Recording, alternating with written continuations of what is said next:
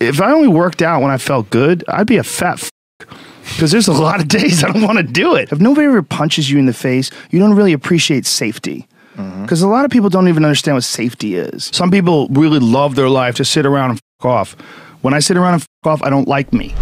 Hello, Believe Nation. I'm Evan Carmichael. My one word is believe, and I believe that entrepreneurs are going to solve all of the major problems of the world. So to help you on your journey, today we're going to learn from commentator and podcast host Joe Rogan and my take on his top 10 rules for success, volume 2. Rule number 3 is my personal favorite, and I'd love to know which one you guys like the best. And as always, guys, as you're watching, if you hear something that really resonates with you, please leave it down in the comments below, put quotes around it so other people can be inspired, and when you write it down, it's much more likely to stick for yourself as well. Enjoy.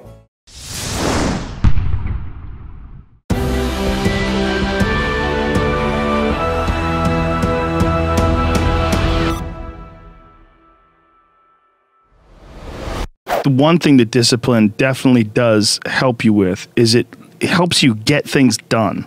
And when you get things done, when you actually do things, you have more success. If you have more success, and sometimes a big part of success is just not being lazy and just doing it. Yeah. That's like 90% of it is just showing up. Get there and start working. Like, you're not going to feel perfect every day. If I only worked out when I felt good, I'd be a fat because there's a lot of days I don't want to do it. It's pretty much the same with everybody that actually gets good at something. That there's got to be those days you push through, and they're probably going to be more numerous than the days you don't. And so the benefit of discipline in my eyes has always been that through discipline I get things done. Yeah. I always say that I'm like the most lazy, disciplined person I know because I don't want to do it. Yeah, but I always do. Write it down. Yeah. Write down everything you want to do.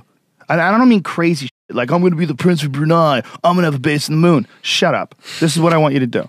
Write down what you would like to fix about your life. And then just, if you're 30 pounds overweight, you want to lose 30 pounds? Do it the right way. Go start eating vegetables, monitor your calories, write down what you eat, exercise every day, force yourself to do it. Say you're the general. The brain is the general, the troops are the body. The troops don't want to listen, but you go, you listen, and you get up and you do it, and then you get to write it down. And if you don't write it down, you don't eat, you don't shower. Write that down so you do it. It's like brushing your teeth. It's not something, I don't want to brush my teeth today. What do you want, your teeth to rot out of your head, you dunce? Just do it. Just do it. Make yourself do it. And if you do that, if you write shit down and do that, you can change who the you are.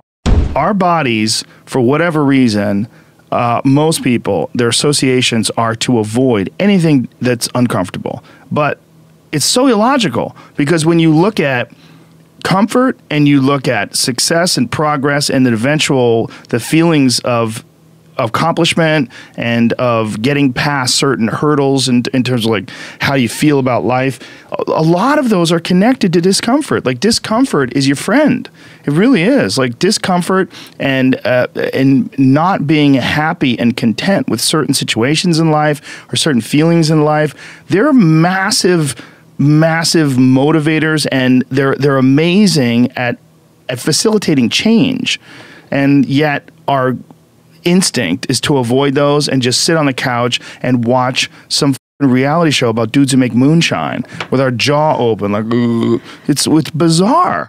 There's a lot of artists and comics, I bet musicians as well, but writers for sure. One of the big problems is sitting down and doing the work. Mm-hmm. And you got to, and Pressfield talks about that in the most concise and beautiful way, and he labels it like an enemy. He calls it resistance. Mm-hmm. And that you have to sit down and you have to overcome resistance, and that the pro goes to work. And it doesn't matter if you're sick, doesn't matter if you have kids, it doesn't matter what, you're a pro and you go to work, and that just, it puts it in your head that this is what I do. This is what, and you have pride in that. And then when you are in front of that keyboard and you look down the count, it says, I got 1,000 words today. I put 1,000 words in. You're doing the work. Yeah. And out of that work, gems blossom. Yep. Little things, but you might have a day where you just write nothing but dog shit. So what? Show up again tomorrow. And tomorrow out of that dog shit, a flower will emerge. You never know. And that's the only way to develop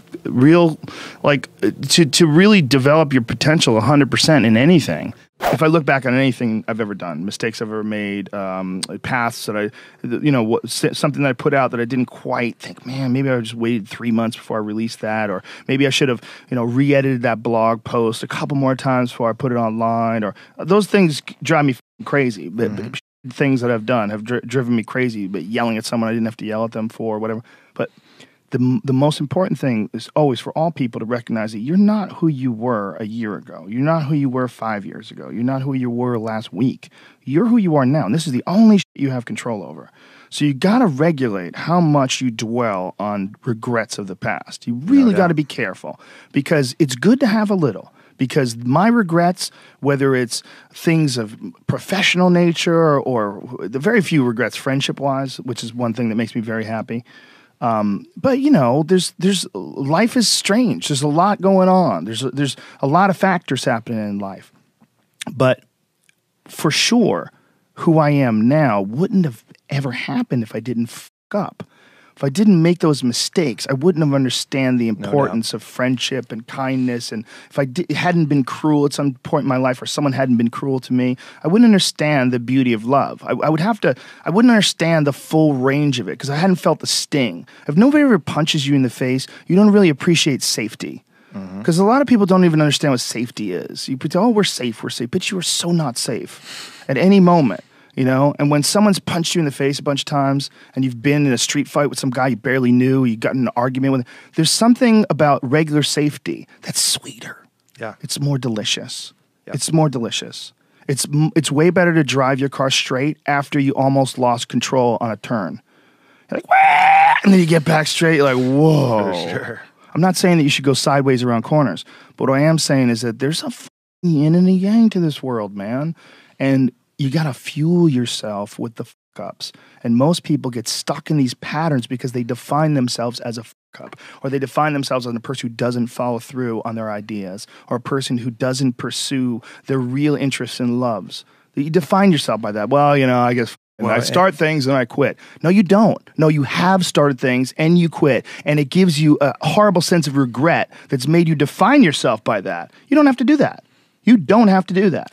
Your life would feel better and richer if you had a goal, you chase that goal, you accomplish some things, you would get this boost of confidence, you'd get this boost of self-esteem, like whatever it is that you're into doing. Maybe you're into drawing comic books. Maybe you're into making pottery or sculptures, but find whatever the that is and pursue that instead of doing nothing. Like the people that are doing nothing, those are the real people. I mean, look, doing something might be as simple as like that Alex Honnold guy.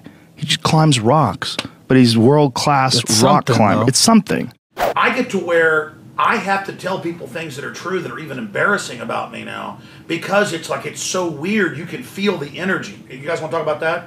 Because, you brought this up. Elaborate on how strength, because few know this. Few get to talk hours a day in front of people and then learn that it becomes a real relationship. Well, yeah, it definitely does. And you know what else is? Goddamn, you learn so much from those people, man. Even people who are critical, like they send you a link to correct you, like this is the real information, and you have the inaccurate information. Like, if you don't have an ego about all that, if you could deal with the fact that you might be wrong, or you might have jumped to a conclusion, there might be many possible scenarios. It's a giant think tank. You learn so much from people on Twitter, man. A lot of people will complain about like negative things on Twitter. I don't get that much negative on Twitter, but I occasionally get like, yo, I'm gonna punch you in your face if I see you, faggot. Yeah. Little kids. But well, even the negative, it might not even be grab that. Like something from some of the negative stuff. Like even if there's like a ton of negative, usually there's like a 1% truth to it. Yeah, that 1% will kind of stick in that back of your head where you're like, all right, he took it to like the next level, but I do understand that 1% of what he's talking about. Yeah, you can get a hater who's like 90% hater, but 10% has a point. It does help you. I really believe it. It's a terrible feeling, that feeling when someone's hating on you, but I find it very beneficial. Because for two reasons. One, because it's like snake venom. Because like if you get bit by a rattlesnake and you ever been bit by a rattlesnake before, it will you up. Like someone who has never been famous and then all of a sudden decides to do a reality show and then they get all these insults hurled at them from every direction online. That has got to be horrific. That's just going to be torturous.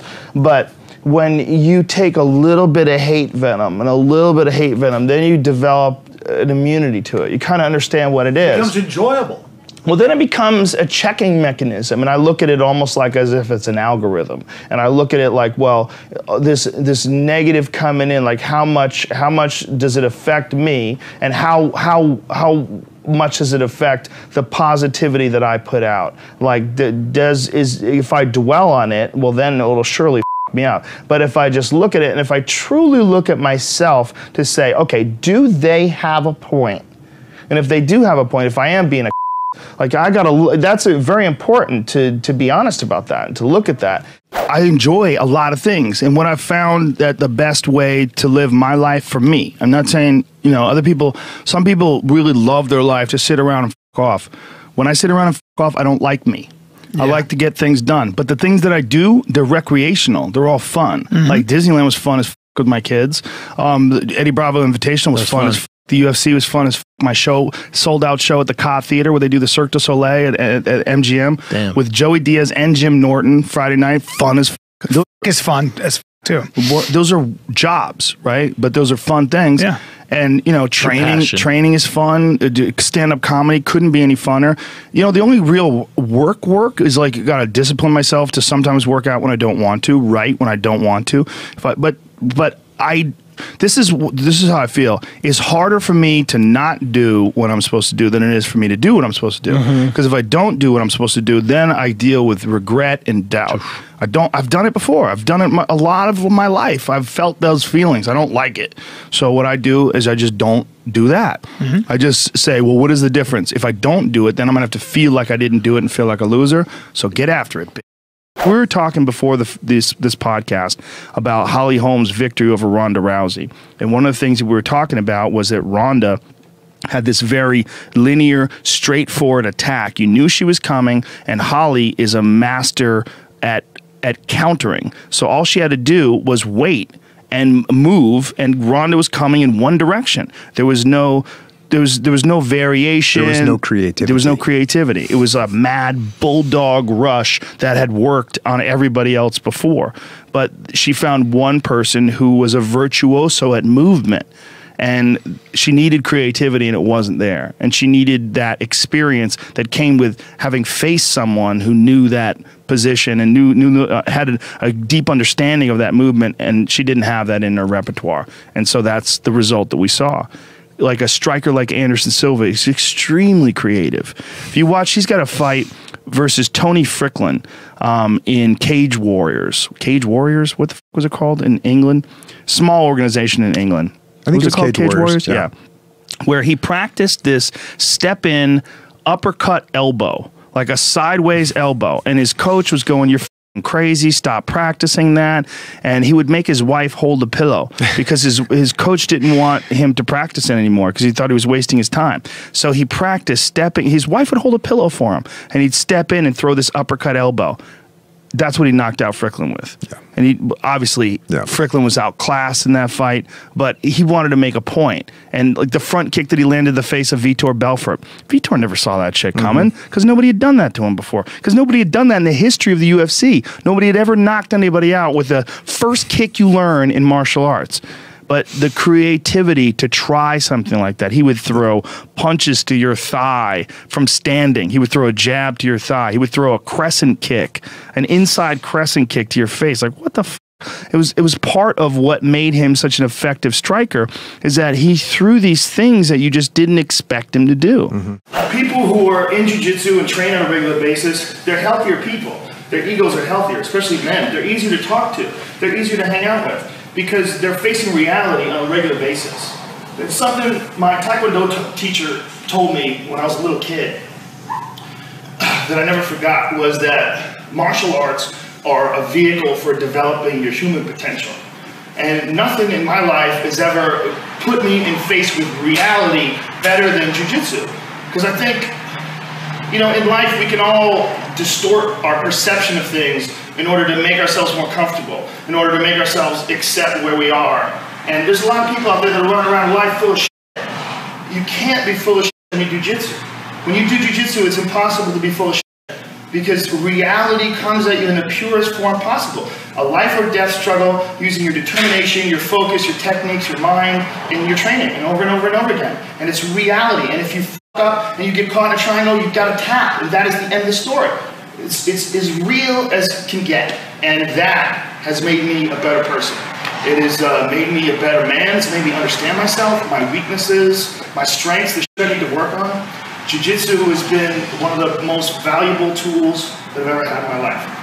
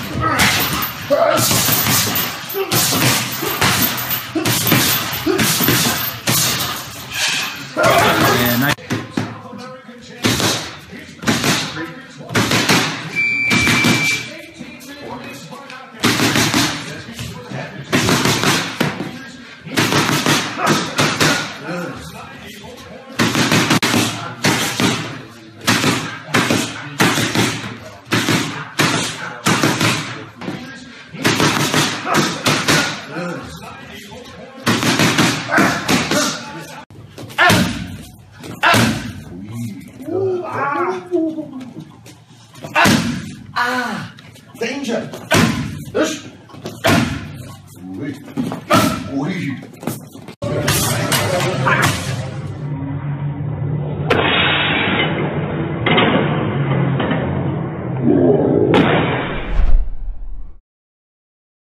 Thank you guys so much for watching. I hope you enjoyed. If you want to get your pick of who I should profile next in the top 10s, check out the link in the description and go and cast your vote. I also want to give a quick shout out to Gene Friedling. Gene, thank you so much for picking up a copy of my book, Your One Word, and posting that awesome picture on Instagram. I really appreciate the support, and I hope you're enjoying the read. So thank you guys again for watching. I believe in you. I hope you continue to believe in yourself and whatever your one word is. Much love. I'll see you soon.